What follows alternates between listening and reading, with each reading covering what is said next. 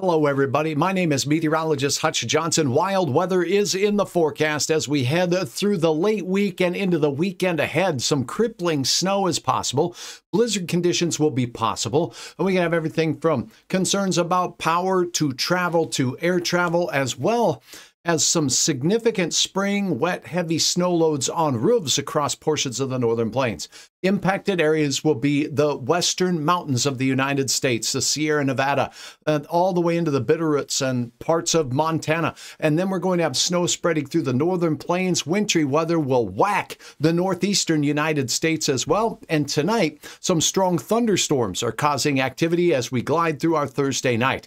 Let's get to the latest on the radar. We're going to start right now with an introduction to what we have going on across the nation at this time. All of the colors that you see on this map, well, they're representative of what we're seeing going on right now with regards to wintry weather.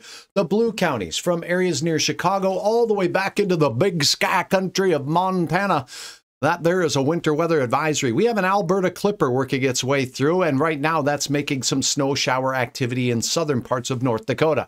Severe thunderstorms in Texas right now. There's a small chance that we could see a few of those, but one of them has a tornado likely tag on it recently. Winter storm watches out in yellow counties in Montana and the northeastern United States, and the red you see in the Sierra Nevada is once again a whack of wintry weather. We're going to go through some of the details of this, but first let's get right into the active weather right in the deep south. As we look outside of Texas, Wichita Falls to Dallas, Fort Worth, we're seeing a couple of storms drifting in between your area. And where we see the boxes here, those are severe thunderstorm warnings north of Weatherford. Also in the Bowie area right now, we do have some strong storms moving out of Wichita Falls. And clicking on the warning here, that tag says a tornado is possible. There's some rotation showing with that storm, so we're going to go ahead and pop that up. The 60-mile-per-hour wind gusts and quarter hail are the main threat from this storm. It's moving east at 30 miles per hour presently. And again, hail will be that main threat as we work our way through. There could be some very gusty winds as well. I'm going to pull up a local radar here that's a little bit closer to the situation so I could take a look at some of the potential for maybe rotation with this system as it works its way in and toward the northern reaches of Dallas-Fort Worth. If you're joining, I'm meteorologist Hutch Johnson. I'd love to have your likes on the video, comments. If you'd like to see something, let me know. I'll try to answer it. This storm is on the outside of the range of that radar. Let's check this one here a little bit closer. Okay, now, two things stick out like a sore thumb that you just whacked with a hammer. That is the fact that this storm has this backward C shape. That's called a bowing line segment. When it bows out and bends backwards like that, that means behind it, very gusty winds. So this signature would indicate some very gusty straight line wind potential. And the strongest of the winds tend to be right near the apex of the bow, right here. That is right in the middle of, well, rural portions of Texas. We're talking about places north of Springtown, just off to the west of Paradiso, and it's blowing towards you. It's around this apex of the bow where I drawed my little fancy thing here, my little asterisk. That's where we could have the best chance to see a brief spin up with this particular storm. Aspen, hello. Good to have you on board. Again, let me know where you're watching from. It says, good evening again, Hutch. Can't wait to see what's in store for Fargo. The next several days, we have wild weather up in the northern plains. In Texas, let's go ahead and, well, I'm going to throw out my pencil. And right now, we're going to look at the velocity with this storm. This storm relative, now let's go to base velocity. Let's look at that. Now we can see the area of rotation. Here's what we're seeing. What looks like reds next to greens, but it's separated by grays, which is zero velocity. So what that means, we have a large storm that's showing some large scale rotation. As far as tight rotation goes, this storm isn't the customer that's coming through Texas and heading out towards Paradise and Springtown. But what this does show with the bright colors that we see here is very gusty straight line winds. And I can measure those winds up at cloud level that are blowing directly toward the base of the radar, along the radar beam, or into the radar beam, we should say. So as I move this in, this is picking up 40, 50 mile per hour winds At cloud level, sometimes that mixes down to the ground with the updrafts and downdrafts associated with thunderstorms, so keep that in mind. And again, the winds blowing away from the storm, well, they're not quite as strong there, about 20 to 30 miles per hour. So some strong inbound winds, that's likely from what we call a downdraft, a rear flank downdraft with the storm system. That's going to be blowing through parts of northern Texas, north of Dallas, north of Fort Worth, and just off to the west. So northern parts of the metropolis there could see some interesting weather heading your way. That's a look at what's going on there. I'm going to shift back to the national picture here. So we do have a slight chance of a couple of severe storms tonight in Texas. It doesn't look like a huge outbreak of tornadoes, but some windy thunderstorms with that hail potential will be the main risk. Now, let's get to what's going on in the Dakotas right now.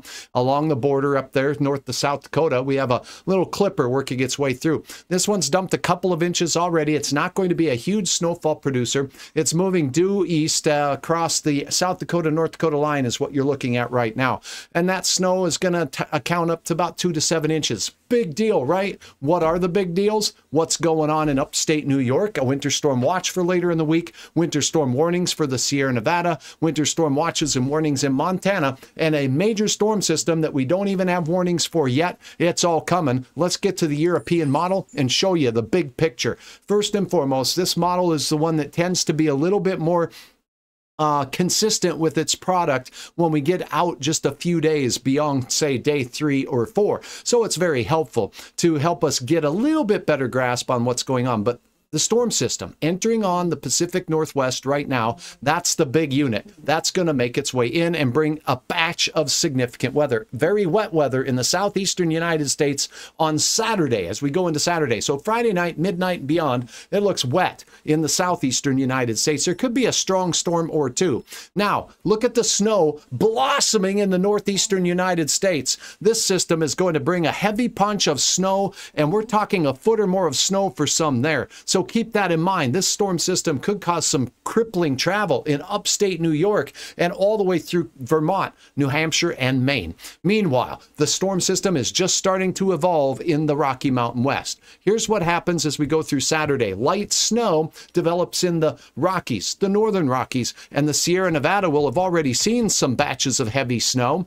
This system blossoms into what could become a flat-out winter storm and blizzard in the northern plains. Heavy bands of snow, and as the system lifts northward, it's going to bring with it warmer air, and it's going to cause a layer of heavy snow to be topped with rain and possibly thunder snow and thunder sleet in the northern plains as it wisps its way through. It starts on Sunday in North Dakota, South Dakota, and Minnesota. The eastern Dakotas and most of Minnesota will see impactful snow. And I think northern Iowa could see a fair amount of snow, but it will change over to rain, making for a slippery concoction for the northern plains. Now, this could impact air travel. Minneapolis, St. Paul, Fargo's airport, Sioux Falls airport, even Rapid City's airport. Denver, I don't think it's a huge impact for the Denver area as it works its way through on Saturday. The low is a little too far north to bring that good upslope to the Rocky Mountains of Colorado. But if you're up in Wyoming, central northern, expect a chance for some snow. This is a slow mover. It starts Sunday. It's still snowing on Tuesday. Sunday, Monday, Tuesday, 3 days of snow. Those are the type of systems in the northern plains that deliver a wallop. So we are talking about impacts to livestock for ranchers in the northern plains. We're talking about snow load on roofs. We're talking about near blizzard conditions for travelers. And because the track can change and because the models aren't very great with the exact track intensity or bands of heavy snow at this particular stage, we can't get too excited about that, but we're telling people, be very ready to change your travel plans and have fluid plans as that system works its way through. Here's a fast sneak peek as we head toward the holiday. That's right, Easter weekend. This is a look at the timestamp above. Friday, Good Friday, snow in the Rocky Mountains, Wyoming, Colorado, and a low-pressure system diving out into the northern and central plains once again Friday and Saturday of, well, what many say is the Holy Week, as we celebrate the birth. Now, as we take a look, though, the West Coast seeing yet another batch of snow making its way in. How much snow are we talking about? Let's take a focus at a couple of different areas. We're going to start with Minnesota first. Hi, Rebecca. Good to have you on board. Ryan as well, both watching from North Dakota and Minnesota. Jackie joining in, Jim as well. And again, if you're joining me from way out there in the United States, let me know what interests you, and we'll touch on it. Let's take a look at snowfall potential. We're going to look at this European model first. And as we go through, we'll get a chance to see when the snow falls and where. So there's going to be some snow in upstate parts of, well, let's say Maine as we go through the night tonight. Here comes the Alberta Clipper across the Dakotas with its batch of snow. It looks like we could have some impactful snow in Chicago from that Alberta Clipper as it gets a little moisture up its way from the Central Plains and the Great Lakes. That happens Friday night and into your Saturday morning. Then that system really blossoms as it works its way off to the east. We're talking about a whacking of snow in the northeastern United States. So from upstate New York, look at the little digits on the map here. It's a little hard to see. 1 foot or more will be possible in the elevated terrain as we get up there in the northeastern United States. So impacts to travel, both air, road, and you name it. It will be a Saturday event for you. Look at what's going on in the Sierra Nevada by Saturday. Already some impactful snow, upwards of several inches of snow, and then now Minnesota. Let's take a look at this system. And to do that, I want to zoom in. Let's show you a look at this model's forecast for the northern plains once we get into the weekend. Here it comes. Boom. Starting on Sunday, Monday, and even into Tuesday, the snow continues to pile up. Now, one thing I'll say, these models are global models. Global models have a big grid, and they tend to make the snow area, the impact area, look big, ginormous. It's not going to happen. We're likely going to see a narrow band of real heavy snow potential with this system, though. And because it lasts for 3 days in some spots, particularly the eastern Dakotas, then we're going to see some areas with some lofty snow totals, no question about it. It's going to come with east winds and then north winds, and that's going to impact a lot of travel across the area. What we can say is that the chances of great snow over a foot is going to be possible. Even over 18 inches is going to be possible for some, with blizzard conditions as winds are expected to be sustained in many locations for over 30 to 35 miles per hour and gusts over 40, maybe 50 miles per hour. And that's heading through the weekend, Sunday, and particularly Monday in the northern plains. So that's a look at the potential there. Let me show you the potential in the Sierra Nevada. Our mountains out to the west coast are going to see some pretty significant snow there. Thanks for watching, everybody. Jolene, good to have you on board from Fargo, North Dakota. Teresa from Crookston, Minnesota. Thanks, Rebecca, for tagging folks out there. I sure do appreciate it. Now, let's look from that southwestern part of the United States. And look at when it starts. It's Saturday, first thing in the morning. They're saying impossible travel across the Sierra Nevada. Feet of snow, over 2 and 3 feet of snow in places, and the model concurs that as we go into the day on Monday, so it starts snowing Friday night late, all the way through Monday, and we're going to have snowfall potential up there of 2 to 3 feet, maybe even a little bit more, with gusty winds. Now, in the mountains of Utah, northern near Salt Lake City, we're talking about significant snow there of over 4 inches possible, and in the western Rockies of Colorado, it's another bonanza for ski locations there, with over 6 inches to a foot of snow for many, and at the peaks, well, certainly we could see more there. Now, what about New York? Let's check out our neighbors there. Let's zoom on over to the northeastern United States, and, well, you're going to see some lofty snowfall totals. Remember, these start as we go into the day on Friday. Here it is, excuse me, Saturday. Upstate New York. Look at the batch of snow that just enhances when it locks into some of the warmer waters in the Atlantic, in the North Atlantic. Not too much of a problem for Massachusetts, but you get to your neighbors just north of you, upstate New York, all the way through Vermont, New Hampshire, all the way through. Wow, a lot of snow. And many areas being advertised at over a foot of snow potentially. Again, pay attention to your local National Weather Service offices. They'll dial you into the precise amounts there. That takes care of that part of the nation. Now we're going to sing and dance into the north western United States, the Pacific Northwest, and that is where we are expecting to see some impactful snow as well. Let's say Snoqualmie Pass in the mountains outside the Cascades. We're talking about 4 to 10 inches of snow in some of these areas. And as we go down through the mountains of Bend, Oregon, and central and western Oregon, we're expecting 3 to 6 inches of wet, heavy snow. But look at Montana, Idaho, places like Missoula and Glacier National Park, 5 to 10 inches of snow at elevation, and good old Jackson, Wyoming has had a heck of a winter out there with some significant snow.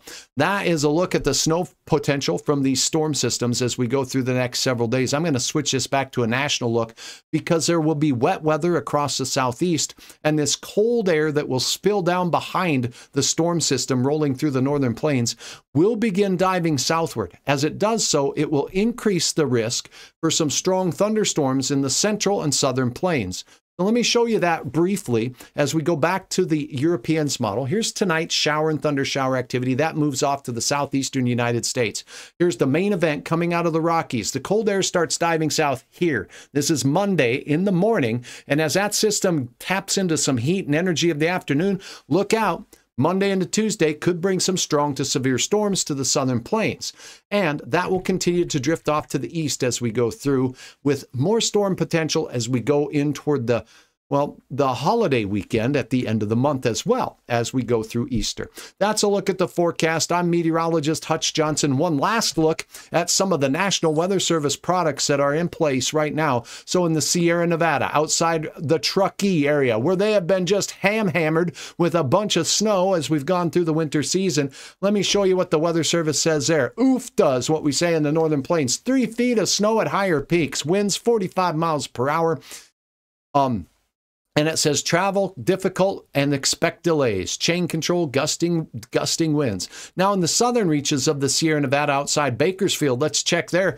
Hi, relatives in the Bakersfield area. Expect the winds gusting upwards of 45 miles per hour. Once you get above about 5,000 feet, they're expecting 2 to 3 feet of snow. You know, that's not uncommon for the mountains, but it's certainly going to bring some travel impacts there.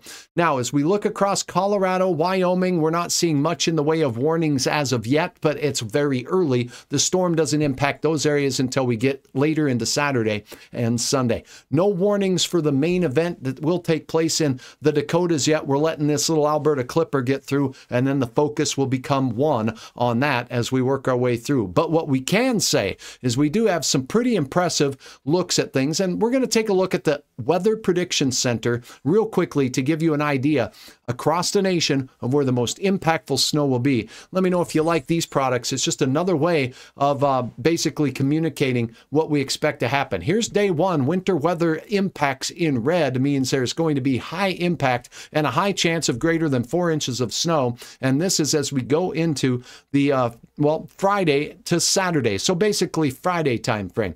Here's Saturday. Look at the northeastern United States. Bullseye. And look at the Sierra Nevada. There too, we have a shot at significant and impactful weather. Most of the rest of the nation, as far as winter weather goes, not so bad. Here's the main event that gets started as we go into, this is Sunday. Sunday. It looks like snow from the eastern plains of Montana through the Dakotas, mainly near the North Dakota-South Dakota line into southern Minnesota. So it starts snowing for one whole day on Sunday, and then it's continuing in the same area as we go into Monday with the heavier snow bands, most likely in Minnesota and the eastern Dakotas. And then as we head into, this is going to be all the way into Monday. And through Tuesday morning, it lifts north into Canada. And as it does so, it works its way through the Lake Superior area and northern Minnesota. That's 3 days of snow in the northern plains. After that, well, things quiet down and we get a little break before the Easter holiday. All right, I'm meteorologist Hutch Johnson. It's been a pleasure visiting with you. Thanks for checking in to all of you. Eating Pizza Ranch chicken in Perham, Minnesota, watching Hutch on YouTube. Good to have you on there. I hope it's good chicken. I like Pizza Ranch chicken. That's awful fun. Thanks for joining. I do appreciate all the likes on the videos. Share with your friends link to Hutch's page here so that they can watch as well. Our wild weather in the northern plains is going to have impacts nationally as we go through the next several days, and we could indeed be talking blizzard conditions in the northern plains with impacts to not only road travel, but air travel across the nation. And farmers and ranchers in the northern plains are already taking precautions to be prepared for what could be a very intense storm system. Have a wonderful Thursday evening. Again, meteorologist Hutch Johnson for now. Check out some of my other videos right here on my page, and I hope to see you back again real soon. Take care.